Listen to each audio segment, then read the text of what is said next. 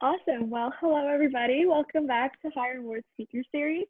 And during this speaker series, we get to know these stories of religious and nonprofit leaders and the amazing work of their organizations. Before beginning our conversation today, we just want to briefly introduce Higher Wards and our guest speaker's background. Higher Wards is a startup based in Silicon Valley that gives community-focused organizations the ability to provide members with a credit card branded with the organization's logo. Essentially, each time the members use the card, they support the organization financially because 2% of their daily transactions goes directly towards the organization. My name is Shri, and I'm a business intern for Higher Wards this summer. My name is Mihir Nair, and I'm also a business intern with Higher Wards this summer. Along with Shri, will be co-hosts for this amazing conversation. Last but not least, we would love to extend a warm welcome to today's guest speaker, Mr. Paul Thiebaut. Paul is the founder of Thiebaut Method, a nonprofit organization based in the Bay Area. Yeah, first of all, welcome, Paul. And just to start off, can you tell us a little bit more about your background, your experience serving others, and your work at Thiebaut Method? Sure. They're all pretty much tied in since I'm going to be 40 this year. I read my first book when I was 23. It was Malcolm X's autobiography, and it was a life-changing moment for me because up until that point I didn't really have aspirations or know where I was going. I had dropped out of school. I had struggled severely in school.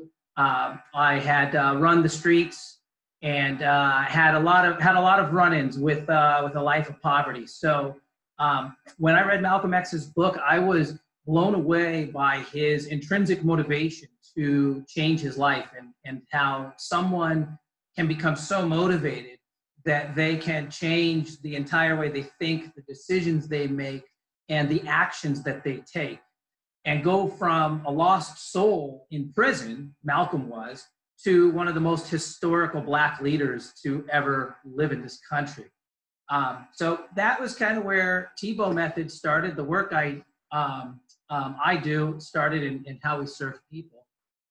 Fast track that to starting Thiebaut Method in 2009. The goal of the nonprofit is to connect low-income students with their passions, or what are more formally known as interests. And we work with high poverty students. So those are students that live in school systems with predominantly low-income student populations. And they are the most likely to fail, the most likely to drop out, and the most likely to repeat the cycle of poverty. Our goal at Thiebaut Method is to turn children's lives around by giving them the ability to succeed academically and in life, but through a little bit of an untraditional method, yet very well researched, which is to connect them with what they are interested in learning about. And by doing so, children's minds begin to activate, and they begin to see learning as something that is fun instead of something that is undesirable or a reflection of their low achievement. They also begin to build a lot of confidence in themselves.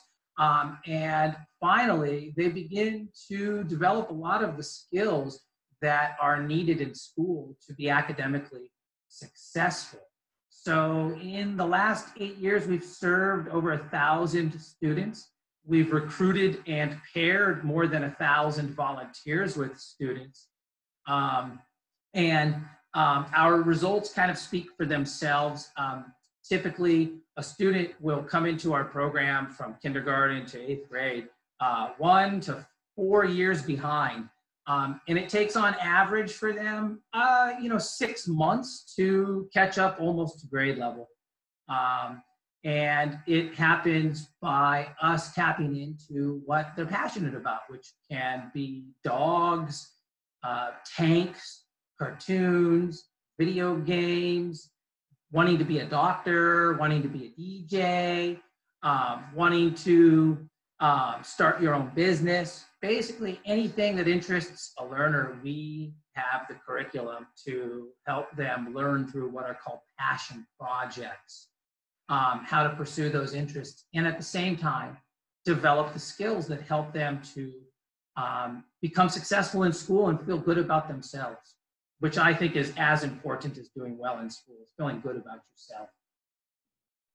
Yeah, thank you for that insightful response. I think Shri and I and the entire team at Higher Words truly appreciate you coming on to speak not only about the work you're doing, but the inspiration for your own life to kind of found this, get it kickstarted in '09, and now have it, have this network of thousands of students, thousands of volunteers giving back to the students and allowing these students to develop such important skills that will truly last a lifetime, such as building their self-confidence, finding that passion project to kind of explore it further, maybe gain an outlet for creativity, or just find like a comforting pet and like an animal. There's so many different ways that passion projects truly help students grow and learn and connect with others. So yeah, thank you for sharing that. And just going off of what you talked about at the very beginning, you talked about that book with Malcolm X.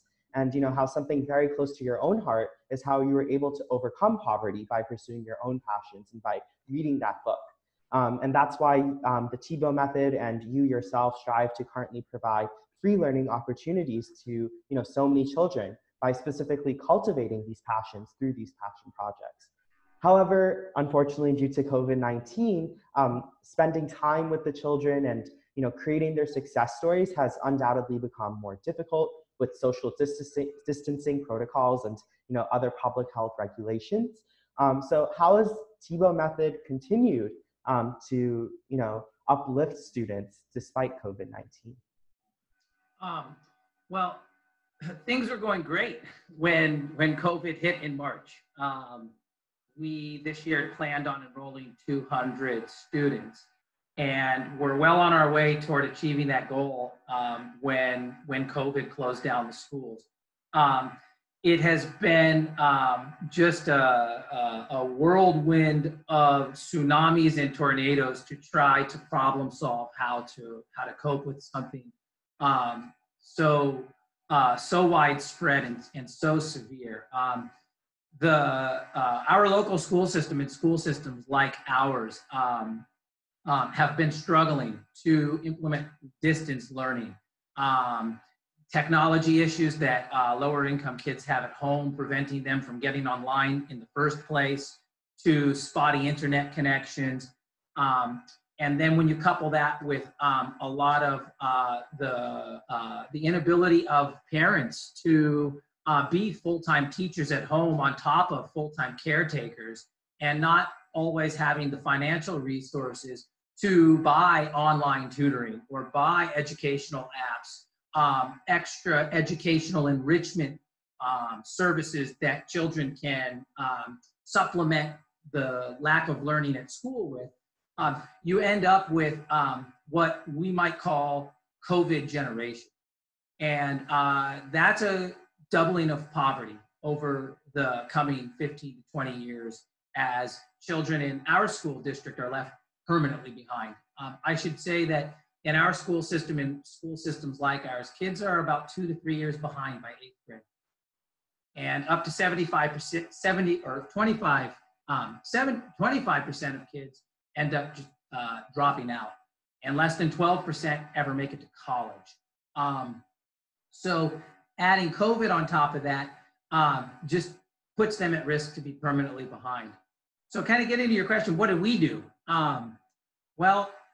Three aspects of our program model are problem solving, understanding, and improvement. And in line with our program model, what we saw COVID as is an opportunity to problem solve, to understand, and to improve our model. So we moved into a model, we've moved into an online model. And what we've done is, and are doing, is putting volunteers online with students over Zoom so that they can connect and work on passion projects despite not being able to meet in person. Our school system is distance learning through the rest of the year, and there's a high probability that it'll only move to hybrid which is part in person, part online for the rest of the school year. So we need to adapt to that. And our goal over the next 8 months is to enroll 500 Ravenswood students in our online program and build the IT infrastructure needed to start sharing our model with other school systems that are similarly affected, like Ravenswood District. And I'll just close with, when schools return, the problem probably worsens, not alleviates. You're going to have students coming back, 2-3 years behind and having a lot of different needs into school systems that are not resourced to be able to deal with that much differentiated need. It's going to take probably through the 2021 school year for lower income school systems to get back to normal. So what we have thought is 2 years ahead, and if we can put our program online and we can begin to share it with other school systems, then at the very least we can slow the learning loss, and we can give more students access to the thing that research shows gives you college and life goals to begin with, which is your interests. And this is something that we think can be a support mechanism for school systems near and afar over the coming years.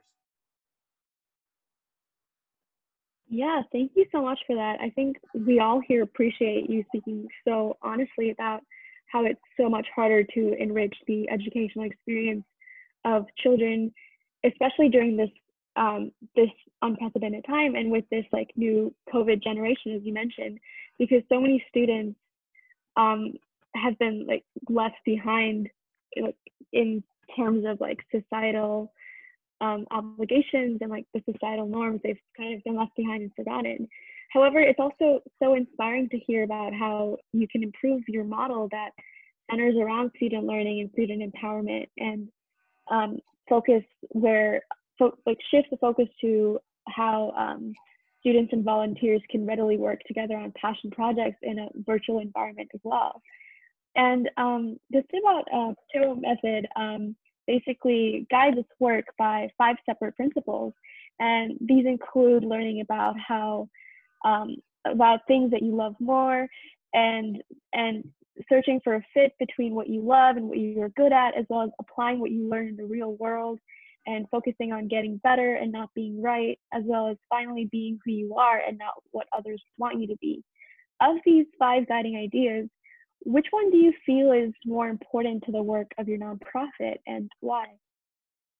Certainly the first one. I don't know if it's chronologically ordered to be most to least important, but certainly number 1, doing what you love. So our logo is a brain heart, and we chose that as a logo because we think that to live with purpose and meaning, and to also live up to your potential, you need to use both your passions and your intellect, your creativity. So, and to do so starts with loving something. So the research on pursuing interests or interest-based education is really clear at all grade levels and all socioeconomic levels, that when kids pursue their interests, they do better academically. They also have higher levels of emotional fulfillment, so they don't get as anxious as often. They enjoy the time that they spend learning more in general. And they tend to become more creative and more exploratory and more open-minded. So unfortunately, in low-income school systems, prioritizing interests is usually not near even the top 10 things that are priorities, because schools have to worry about testing scores being closed down. They have to worry about hungry children. They have to worry about safe homes. So higher poverty school systems have so much to deal with already, just with health and wellness and basic education, that passions are relegated usually to the end of the line, which never makes it to the front. So we believe learning to love what you do is the most important. And to to give you an example of kind of how students learn to love or discover what they love, this is that is a monster truck. It may not look like one to you, but it is a monster truck. One of our learners loves monster trucks. And so this is his second iteration, actually. He started off by making a cardboard one that you could only like put around your hip and walk with, kind of like a costume. And then we challenged him to make one that a kid can sit in. So he was watching videos, he had to get help reading, and he learned engineering and mathematics skills, and he built a monster truck that you can sit in. I won't fully sit in it because I'm not sure if it can support my weight, but he built this monster truck. And at the same time as pursuing a passion, he is learning a lot of the skills that you need to succeed in school. And not only that, he's starting to realize that he has an intense interest in building and engineering, something that he had no idea that he was motivated by or had talent at. That, by the way, that is done by a third grader. And then one more example would be a girl who just loves dogs and wants to help people. And so we introduced her to the Humane Society website for the first time. She had never heard about it. And she had to do a lot of reading and research and created a presentation about helping dogs. And now, not only has she created a presentation, but she is working with one of our volunteers to make a flyer that she can put up around the community to tell people where they can call if they find lost dogs. And again, this was something that she had no idea that she was interested in or that she had a talent for. So by far, helping children to connect with what they love would be the top principle in Thiebaut Method. Yeah, thank you so much for literally sharing two of the passion projects. Going back to the first one, the little toy truck, even as a college student myself, I don't think I could build that. So it's honestly inspiring to hear how the students you serve are taking the initiative with the guidance and mentorship of volunteers who have experience to kind of pursue their passions and gain an interest in engineering and designing, or gain an interest in creating that helpline to help pets and animals, and work with the Humane Society. I think the work you're doing is clearly having an impact on students, and I'm sure that's exactly what you as the founder would ever, it's more than you could ever dream of happening. So yeah, thank you so much for sharing that. And all I ever dream of, actually. Yeah, I mean, of course, your work is so inspiring to all of us, and thank you so much for sharing that. And I guess just going off of that, besides the two student projects you just showed us, your nonprofit organization has already provided book donations, preschool story times, home tutoring, center-based tutoring, online tutoring, and after-school programming for underserved pre-K to 8th grade students with the support of more than 1,000 volunteers. So through all of this excellent work and service, what is one particular moment or story that kind of sticks out to you among the rest? Wow, it's hard. I'm going to sneak a quick one in and then tell you the one. So 0.1 or 0 is a 5th grader who came into our program and struggled to even have the intellectual energy to have a conversation. When we could not read, could not write, so we realized we needed to just talk to him and teach him how to talk. So we realized that he loved video games, Fortnite, and through playing Fortnite and having him talk about what he likes about it, has started to teach him how to become a better verbal communicator and translate his ideas into words. And we were really excited to see him do his first Google spreadsheet ever to make a list of the part of the scenes from Fortnite that he liked. So that's my little one. The big one, because what a lot of people look for, like test scores and show me how you've transformed them in school. So we have those too. So we had a boy in first grade come into our program and was failing. And the school had told the parent that she needed to put him back into kindergarten because they did not have the resources to help him catch up. And the only option was to put him back into kindergarten so that he could be at grade level with his peers. The mother called us crying, not knowing what to do. And we boldly, I'll say it, we boldly told her, enroll him in Thiebaut Method and he will catch up. She trusted us. She enrolled him in our program. And the morning after his first day in our after school program, she said that for the first time all school year, he was motivated to go to school. By the end of the week, he was waking up early to make sure everyone was ready to leave for school. And the teacher said that she had noticed a change in his attitude and his participation in class. What we had discovered is that he loves drawing. And actually, I'll just show you him part of his drawing. So this is a first grader's freehand drawing. He is just freehanding, looking at what he sees and then drawing. And not to take away from his work, but this is not even his best work.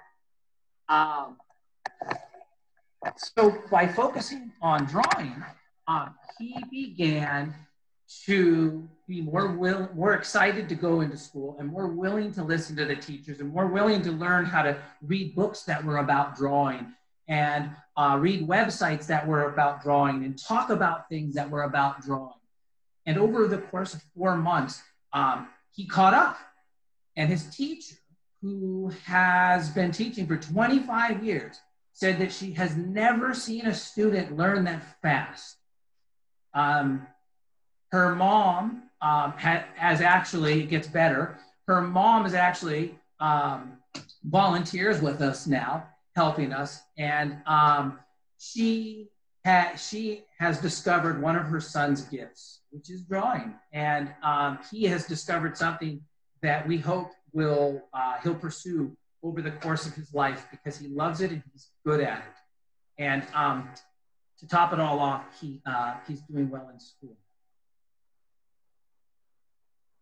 Yeah, thank you so much for that. I think the entire time that you were speaking, I was just smiling ear to ear. I think it's so great to see how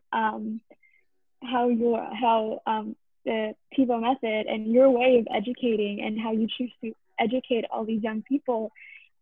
It's such a unique way. It's like kind of like not deviating from traditional education, but kind of using everyday life and using everyday resources to educate.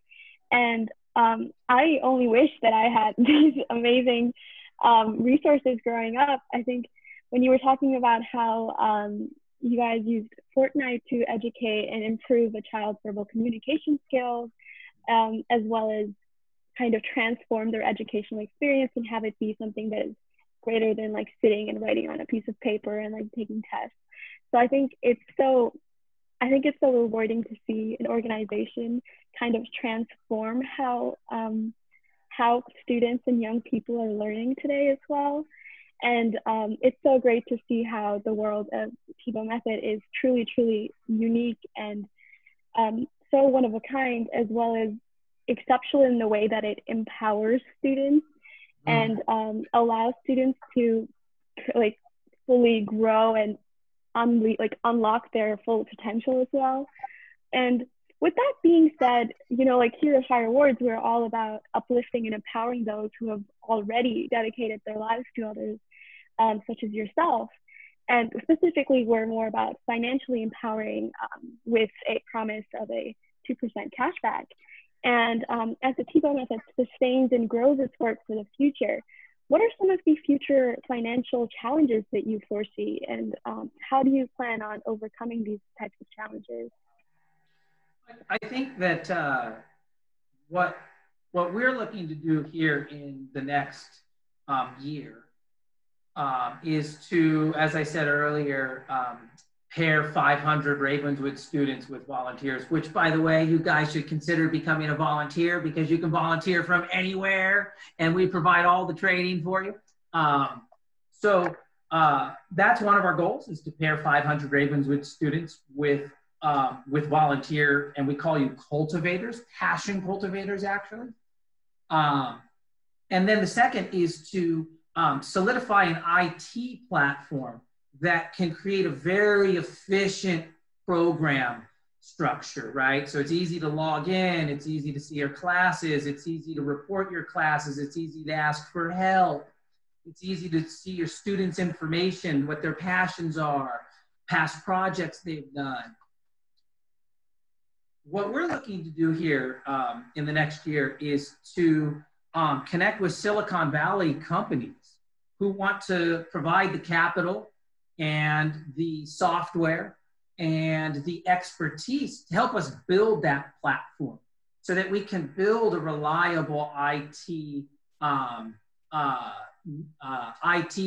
platform to support connecting volunteers with students, and also to create a stable program model so that when we share it with other school systems, they can quickly get right to the mission, which is to cultivate student passions and not have to fumble around with troubleshooting and figuring out how to make the technology work. So that's really our biggest financial goal in the next year. 6 months if you want to be a little bit more precise. Yeah, it's great to hear about how you know, because you are the leader of Thiebaut Method, how you foresee that future growth trajectory, and you have an action plan. And you mentioned you have specifics in mind, such as the 500 student volunteer collaborations online, and then obviously being online, creating that innovative IT, digitized platform for students to actually engage. And then I think what really resonated with us here at Higher Words is that you mentioned you definitely want to connect with Silicon Valley companies who want to provide those financial resources, that capital, to kind of kickstart and provide that one-of-a-kind platform to as many people as possible. And I think we really resonate with the fact that you're trying to build the stable model, the stable model with your nonprofit, because we are entering a new era.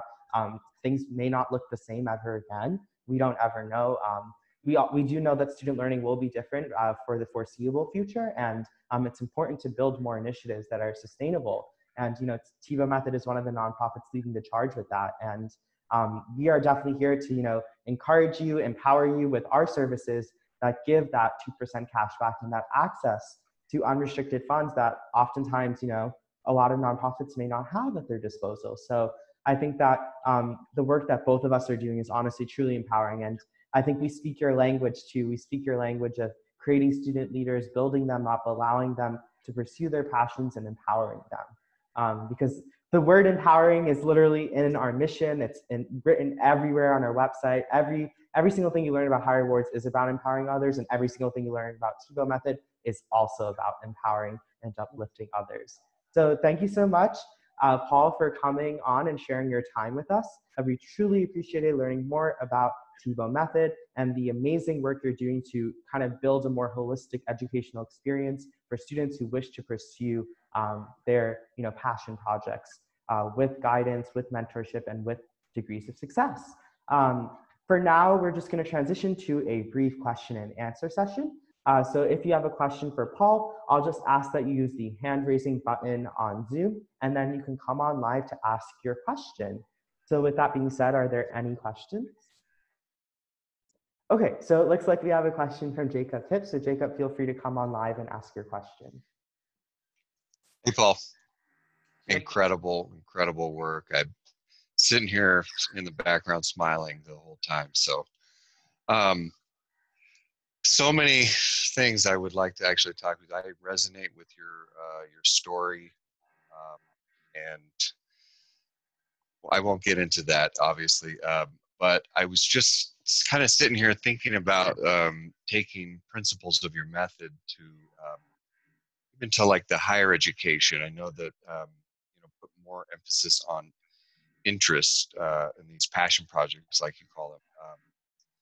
And I know that at least in college, right, people drop out in the first year because we're just always taught to get your GE, your general education stuff out of the way, and you're not doing anything that is you're passionate or interested about. So um, I was just thinking I'd love to see the word elective like rebranded into some of the language that you use as interests or passion projects or something. Do you ever see, I'll get to my question now, I guess.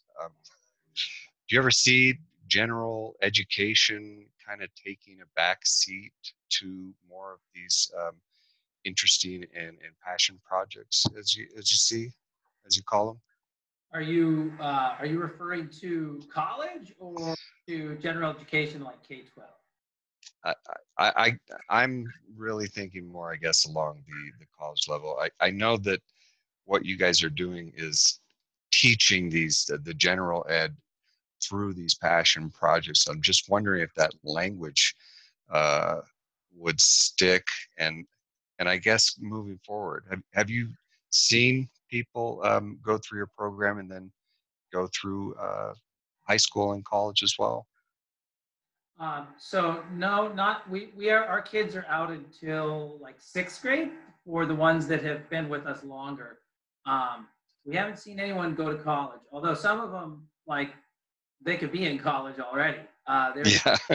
really high level stuff. But I guess I would approach your question maybe like from two spectrums, the extreme and then not so extreme. The not so extreme would be by the time you're in college, you have a really, really good take on kind of what makes you tick. Now, it might still be kind of a feeling or an emotion, not necessarily a thought, but you know what you like. The thing I think that holds a lot of college students back is worrying that what they like will not satisfy the expectations of society, parents, peers, etc., culture in general. So one thing I think colleges could do to kind of bring passion projects in without having to revolutionize college would be to outlay at the beginning of the semester or the quarter what the learning objectives are, and then let students come up with projects that they could work on over the course of that semester or quarter that could satisfy those learning objectives. And then this would give students a little bit more control, which is one of the big components of passion and formally intrinsic motivation, is having control over your learning. So I think it would satisfy that and then give students more autonomy to make mistakes and learn through learning styles that are more natural to how they are. So some might want to present, others might want to build out. And I think that when you give a person access to the ways that they learn naturally, they do deeper learning and retain more. And the learning's more meaningful, so they're more likely to use that. So that's kind of where I would start on the less extreme side. And then on the more extreme side, I research geniuses and breakthrough innovators, people that you've heard of, people you've never heard of. Mike Kunda is one of my favorite. He is a Rocky impersonator from the movie Rocky. He has one of the most successful tour companies in Philadelphia. He brings you on the Rocky tour, and he's been impersonating Rocky since he was like 7. But never knew that it could turn into a job. Yet when I through my research, I counted like more than 50 or 60 skills he had accumulated over those years. He could have been doing Rocky tours 20 years earlier. But he's a happy, successful guy now. And most people, though, like Bill Gates or Michael Dell, a lot of those people have basically economically valuable skills between the age of 14 and 18. And part of the reason why they're already ready to enter the workforce and innovate in the workforce is from earlier ages, 4, 5, 6 years old. They found what they were passionate about, and they continually scaffolded those skills. So by the time they were 15, 16, 17 years old, they had a decade of learning under them and were more skilled than most kids are who are taking more general education classes. So On the extreme end, I would say that, you know, by the time you're in college, it would be a great idea to throw out the general ed requirements and to sit down with students and say, okay, what are you good at? What aren't you good at? You know, doing more strength inventories, interest inventories, and then customize courses. Now, this is not something new. Interdisciplinary degrees are really common. They're just not really popular. Yeah. So you can do it, but it's not a very popular route, and it does get complicated when you take into consideration all of the course requirements. But one last thing I want to throw out. I don't see a lot of it at school level, innovation or just practical skills. So no matter what you do, students should be interacting more with the real world through their learning. There needs to be more of that in college and K-12. By having a girl research the Humane Society, she's learning about things in the real world and how her learning, how it's a dynamic process, and it's not as straightforward as remembering and then taking the test, right? Or doing a project and getting a good grade on it. You run into tons of obstacles in the real world that are unforeseeable, that are vicarious, that are ambiguous. And so learning how to deal with uncertainty in the real world by actually basing learning on the real world, I think is one of the most valuable things that a student can learn in school. And so I would just say in general, college could emphasize more real world connections for the students. I totally agree. I absolutely love your thought process here, and excellent work. Really appreciate what you're doing. Great question. Okay, well, thank you so much for answering that, as well as just telling us so much more about your inspiring and amazing work that you're doing at the Thiebaut Method. And once again, we would like to thank you so much for doing this, Paul, and thank you, Jake, for the insightful question. Throughout our conversation and the question and answer session that we just had, we have seen how significant the work of the Thiebaut Method has been and is currently also doing for improving the educational experience of all children through their own passions or interests. We appreciate everyone for tuning in, and you can also follow the amazing work of Paul and his nonprofit at thiebautmethod.org or on Instagram at Thiebaut Method. Finally, Higher Words is all about sharing stories and empowering communities and individuals who have been dedicating their lives to others. If you wish to learn more about Higher Words and the way that we financially empower community-focused organizations, please visit higherwords.com or follow us on social media at Higher Words. For now, we hope you are all staying well and safe, and we hope to see you soon for a future installment of the speaker series. Thank you.